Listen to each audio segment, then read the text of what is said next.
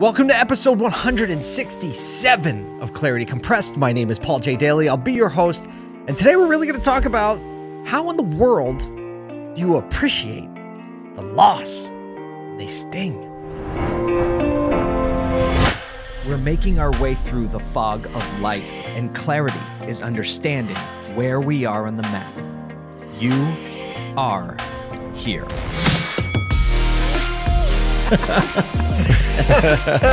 Let the good times roll. This is Clarity Compressed. So life is full of winning and losing. Sometimes the losses hurt really bad. And those losses could be in a business sense. The losses could be in a romantic sense. The losses could be in the sense of somebody we love passing away. It could be a house burning down. It could be the loss of a year due to a pandemic. So how do we appreciate the times when things don't go the way we want? The more you look into it, the more you realize that all of the good things that are a part of your life now, really, they have something to do with things changing in one way or another. And a lot of times when things change, it's because you lost something. Something that you were planning on happening didn't happen, or something you really wanted to happen didn't happen, and now you're dealt with a loss. If you've played sports, you understand that you win and you lose. So it's just a part of life. We all have to deal with it. And some people deal with it better than other people, and I think the people that truly deal with it well are the ones that advance quicker. They're more successful, they're happier, they're more content, because they understand how to appreciate and deal with the losses. This concept of appreciating the loss came up during a conversation in a leadership class we're doing here with some of my team at Congruent. And the young man that brought it up, Dylan, shout out to Dylan. Dylan played professional basketball in Europe.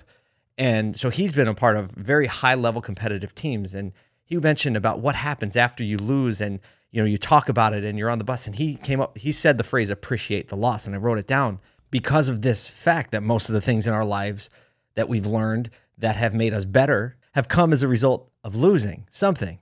So I think the very first thing we can do to appreciate the loss is understand the fact that there is definitely growth to be had on the other side of the loss. And if we look closer, we're going to realize that we learn more in the losses than we learn in the wins. I can speak personally. I know that I've learned far more from the painful things that I've lost in my life than I've learned from when things went really well. I've learned that about relationships. I've learned that about business. I've learned more lessons from the money I lost than from the money I've made.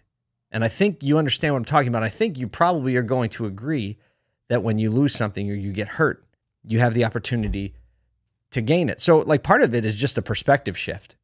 When you lose, I referenced Jocko Willink a lot on the podcast. When something negative happens or something that you perceive as negative happens, he triggers the word in his mind. He says, good.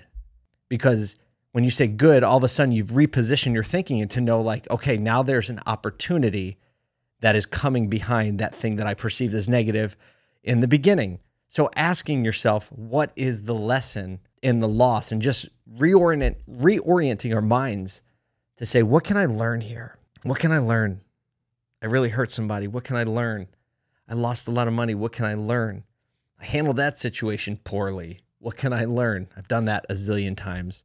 In the book that we're reading with my company, Leaders Eat Last by Simon Sinek, he talks about the overprotective nature that many boomers raised their children in and raised the millennial generation, and how a lot of those things led to unhealthy expectations and behaviors, one of which, even in a very practical way, if your child grows up and, you sanitize their hands after every stick that they pick up, and you don't let them be exposed to any evil germs, and you don't let them, skin their knees from playing on the playground.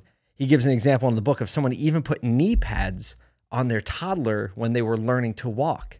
And from a biological standpoint, if your children are not exposed to any germs or minimal germs when growing up, like sticks and eating some dirt and all that stuff, if all of a sudden they don't have that, guess what? They're going to grow up very unhealthy because their body isn't going to have the natural resistance, appreciating the loss of the cleanliness, right? Now all of a sudden they're going to have allergies. They're going to be more susceptible to any bacteria. So it's bad. Same thing for insulating kids from loss of relationship or, losing a game. And we talk about 7th, 8th, 9th place trophies where everybody gets a trophy. But when you do that, in my opinion, that's actually I won't go as far as say it's abusive, but it's incredibly devastating to the growth of a human because life is full of wins and losses. Life is full of successes and failures. And what I'm positioning for you today is like, how do you appreciate the loss where you realize that success and failure are just lessons, two sides of the same coin of lessons that we can learn. And actually, maybe they're not equal sides because I believe, and I think you probably do too, that there's a lot more to learn when you lose. And so, how do we appreciate the loss? I definitely think orienting your mind to understand that just because it's a loss doesn't mean it is not forward progress. You've maybe heard the phrase fail forward, right? If you're going to fail, make sure you understand what you learned. What there was to learn in the failure. Make sure you understand, I don't want to do that again. I should do this. Or that really sucked. I don't want it to do that anymore, so I'm going to change my behavior. I'm going to change the inputs to get different outputs. Orienting your mind, understanding what is the lesson, in my mind, is the biggest way you can appreciate a loss. And then look at all the good things. Write them out if you have to. The things that are going to come in your life as a result of experiencing that loss. Because it's never all negative and it's never all positive. This is a principle in dealing with grief and dealing with loss. It's easy to say like, oh, that relationship that didn't work out. That person was either all bad, all the bad things, or you can really get stuck in talking about, oh, it was all good. Look at all these good characteristics that they had, and I'm so sad I lost it, right? Which is also unhealthy because it's untrue. Nothing is ever all good or all bad. Acknowledging both of those things kind of brings it to a closure, and then you can move forward. Now, in a business sense, or in an organization sense, or even in a family sense, the final component to really be able to appreciate a loss is cultivating the relationships around you. Cultivating your relationships to be with people who accept you, whether you win or whether you lose, who actually let you fail because they know you're going to learn, let you fail in a way where you're protected. Because a good community, a good company culture, a good family, when someone has a vulnerability because they lost, well, other people around you don't exploit it. They actually try to cover it. And so that's the final thing I want to say today is who is surrounding you? Who is around you that helps you appreciate the loss? And who you are willing to help appreciate their loss in a way that covers their inadequacies, that covers the mistake, not in a way that like sweep it under the carpet, but covers it in a way that's like, hey, it's okay. Let's learn and grow together through this. So those are the things I wanted to talk about with you today. Those are the things that are just real time in my life. And those are the things that I can count on are going to be real time in my life as long as I live, because losing is a part of life, failing is a part of life. And I want to have that perspective together. I hope we can share that perspective together because it really is just a perspective and a mindset.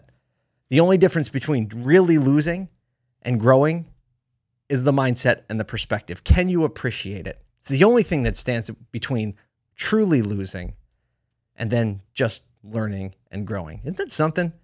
It could be a loss or it could be a learning experience.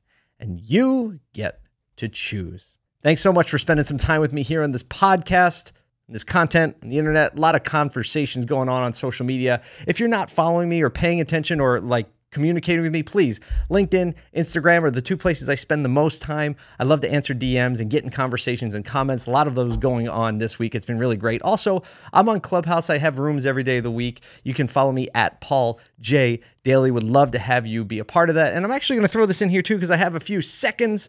Hey, if you're in the automotive industry or you like retail, I have a group, I have an email list. Not this podcast email list, but another one, dealerspushingback.com, dealerspushingback.com. We have a lot of fun with the automotive industry, put a lot of stuff in there, company culture, what the kids are into. Sign up for the email list. It's a lot of fun. What do you have to lose? You get one email a week.